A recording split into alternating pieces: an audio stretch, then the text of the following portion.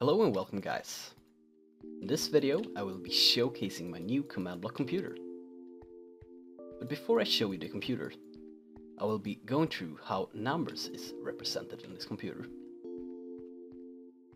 So let's jump through it. Okay, so normal redstone computers, we're using redstone dust to represent binary values. If the signal is off, it's a 0, and if the signal is on, it's a 1. So in this case we have the number 4 represented. In order to store and compute these values, we often use redstone torches and heaters and pistons, which is quite slow actually. So this means that every redstone computer is really slow. In my computer we're using stone and redstone blocks to represent values. So in this case, in this 8-bit word, we have the number 4 stored. So in order to transmit these signals, we are using command blocks. In this case we have a simple clone command, which will take this row and set it here.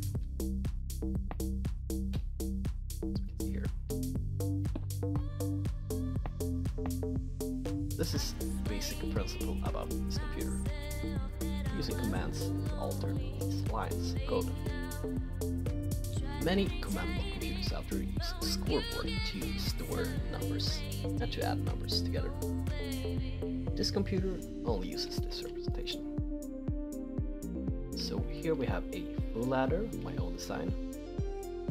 It's not that compact, but it's quite powerful. Able to add 2 numbers, 16-bit each, and add it together in like 19 game ticks or something. So we'll show you. Here we have number 24, we will add it by 4. Expected result should be 24, I guess. So here we go, quite fast. Try to add a 6. Result. We also have a shift left and shift right register. Here. This is the shift left and this is the shift right. Here we have an inverter which inverts the 16-bit number. This, compute it. You see it's really fast. This one only takes 1 compute. Here we have a subtractor, so we can try to subtract the number 4 by 2, result should be 2. So this is the adder, but it inverts the number and then calculates it. Oh, sorry, here we go. So in order to do this, we are using the 2's complement, that number, and then setting the carry in bit to 1. Here we have the result, which is 2. Quite cool. Okay, so now that you know how numbers is represented in this computer, I will be showing you some of the features. First of all, here we have a random access memory, which is both used by the program and the user. The user can program this memory, and the program can also alter every location of this memory. So this memory is 16 bits wide and it has 256 rows of memory. So you can do quite a lot of calculations and programs and so on. So how this works is that we have this armor stand which jumps between every row. So here we have program counter. Set this to 4. We can jump to row number 4 right here. You can also take what's on this row and add it to the bus, for example. You can say mem to bus. So here we have the bus and we write to this bus.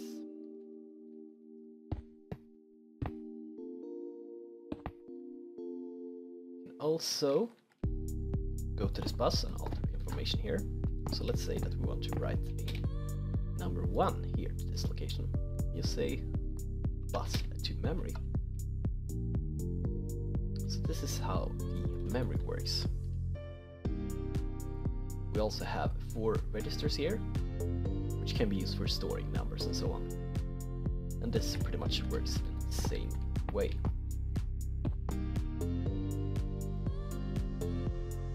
Here we have some flags, which is used by the ALU. So when a result is 0, for example, it's like turn on. We can use this for conditional branches. We also have some other features, like this multiplier. So we could multiply 2 numbers together. Say, want to multiply 4 by 2, which should be 8. We can do it by using this. So here we go, number 8. This here is a stack, which can be used for subroutines. So the stack is 128 rows long, so you can do quite a lot of subroutine jumps without returning. You can do some pretty cool recursive functions to calculate numbers and so on.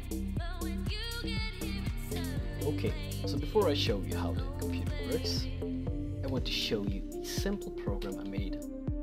Calculates the Fibonacci sequence and stores it here with the register 0. You can also see the content of the register 0 in this hexadecimal 7-segment display. So let's run the program. Here we can see the memory pointer jumping up and down to do different calculations. So here we can see the numbers such as this. So we have 2, 3, 5, the next should be 8, and so on. So the next number should be a B. Yeah. And this is an hexadecimal and not decimal.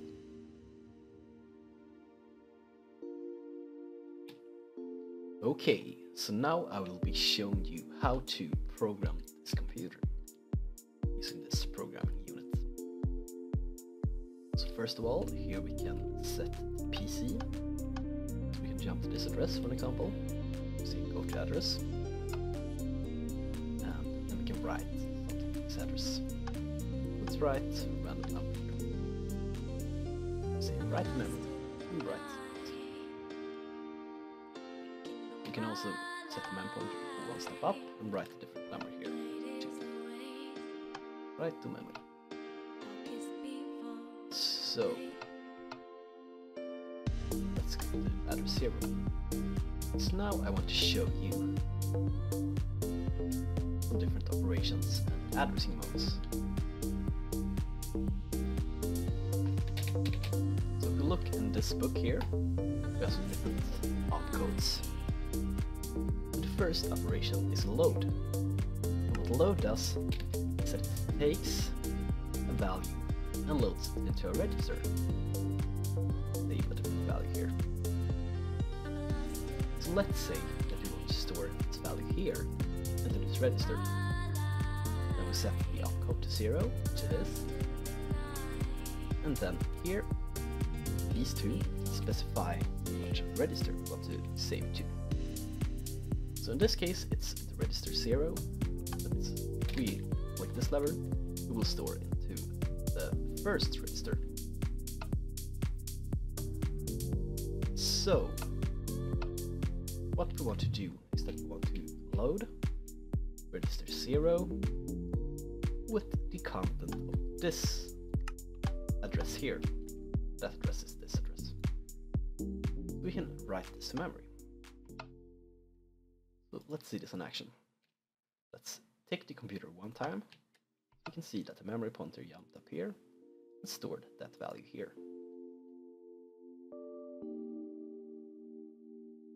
Here we have some levers that defines what addressing mode we are having.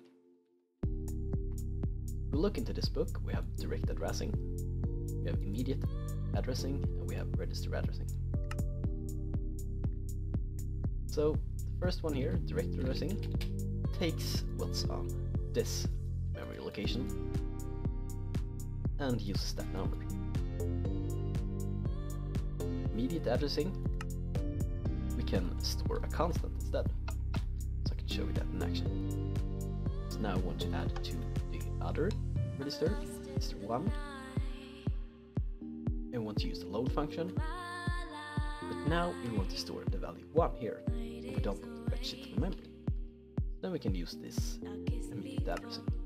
So let's flick this lever to use addressing mode 1. We can write this to memory, and we can take the computer to test how this works. So as you can see, we took this number here and stored it here. We also have one more addressing mode, which is the register addressing. So what we can do is to load a number from the register to another register. So now we want to store it to, let's say, register 4 or register 3, which is up here. And we want to store it with the value from register 1 or 0. So we can write this to memory. What we will see is that the computer will take this number and put it into this address. Memory, we can take the computer to go on. You see that we will own this value here. You can also use the addressing mode on other forms of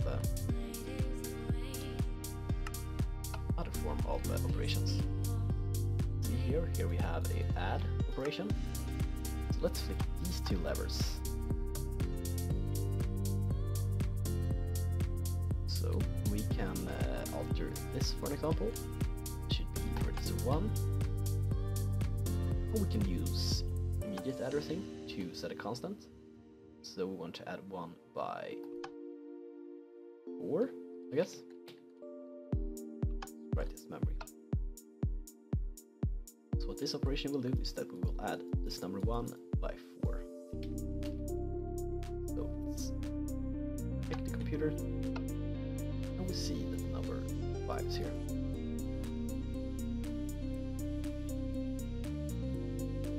So we can also store values in the memory. So this doesn't have an addressing mode, so we can only use using it 0. So let's say that we want to store this value here in the memory. We want to store the number 5. So this lever. Let's say that we can store it up here, wherever that is. So write to memory. And let's see this in action. What this will do is to take this number 5 and store it somewhere up here. Here we have number 5, it's the memory location.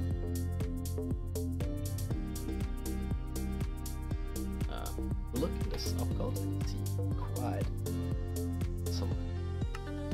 a lot of operations. And all these operations is stored here. We can do different things. So we can also do a jump.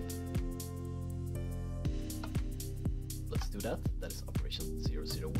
We'll be using the immediate addressing, and I want to jump to 0. So let's write this in memory and see what happens. So now we use the jump to branch down here to 0 again. So now we could actually run this in auto mode, and what will happen is basically nothing. We will see the same thing over and over again. That's quite interesting.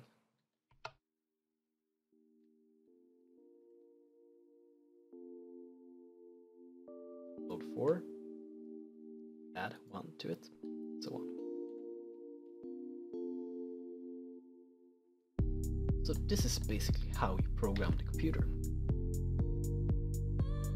To make the workflow when programming this computer easier, I've created an own assembly language for this computer. I've written a compiler in Python, which returns Minecraft commands to set the memory of the computer. So here I've written a program which sorts some numbers using the bubble sort algorithm. This is quite a high-end program which uses subroutine calls and pointers and so on.